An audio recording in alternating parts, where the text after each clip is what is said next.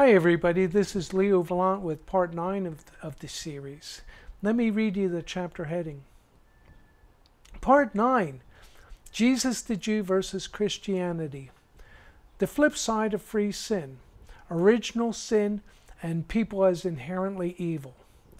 Are we judged on our history or final character? Hey, you remember how all this got started? With the online Christians telling us that Satan infiltrates our very own dreams and that our only chance for avoiding damnation is through the blood of Christ? Well, we did not discuss that doctrine, did we? But it is sort of the other side of the coin to the free sin doctrine. One is either saved or not.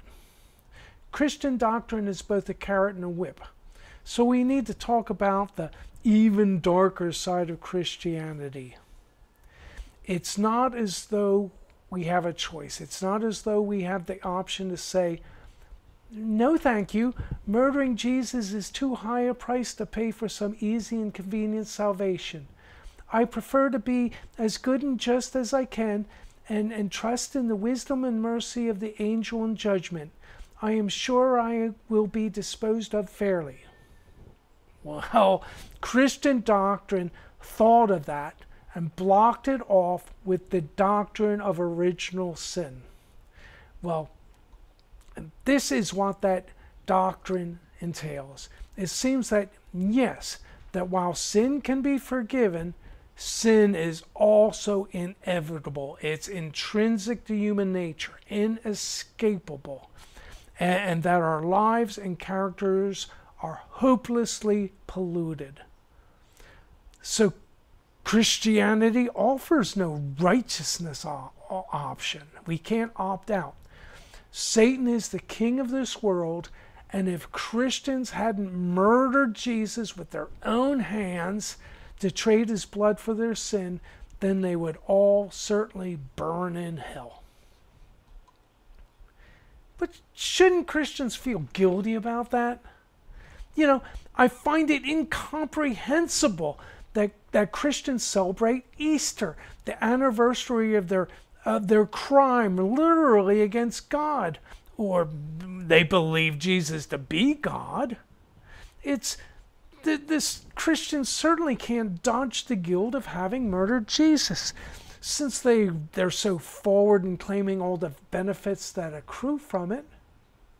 We know it was the Romans who drove in the spikes, and like themselves, they were Gentiles. And for all the talk of sacrifice, it was not the Jews that killed their own Messiah. It's the people who killed the Messiah were Gentiles. But couldn't they find one of their own to butcher? Why did they have to butcher a Jew? It's the Greeks have 20 gods on top of Mount Olympus, and none of them would do.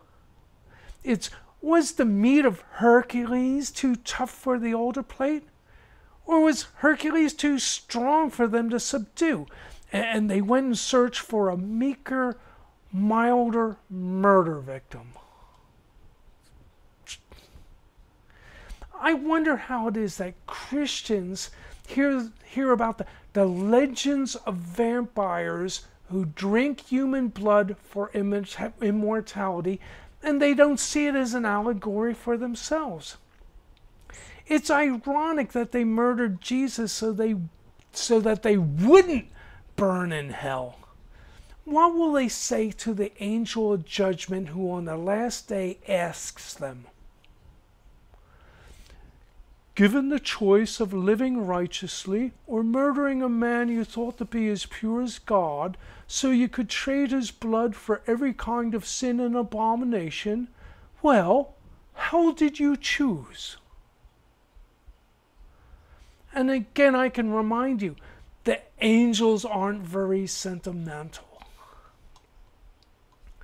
Now, yes, let's continue.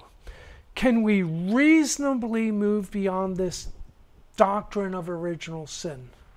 Many Christians, knowing only what they've been told, will demand of me how God is supposed to treat sinners, for all men have sinned.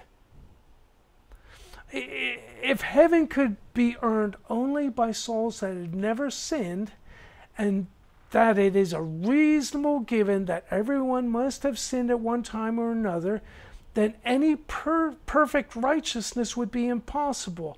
And so wouldn't a perfect heaven be perfectly empty? Well, aren't Christians misstating the situation? What does the complete moral history of our lives matter if on our last day we are righteous in character? We do not throw our clothes out at the end of the day because they have lost their laundered freshness, because it's easy enough just to wash them again. Paul's doctrine presupposes that sin leaves permanent stains. Huh? Of course not.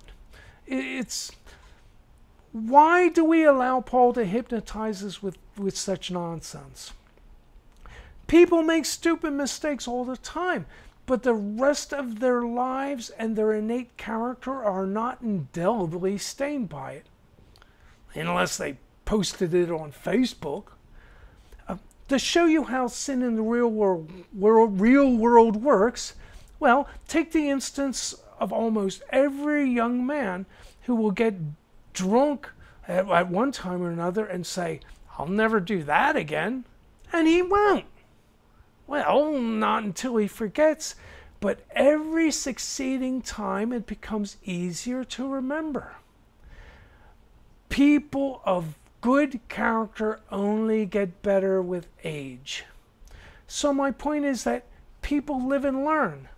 If people are told that social moral goodness is possible and preferable, and if they are rewarded for it, then they will learn righteousness through trying to live righteously.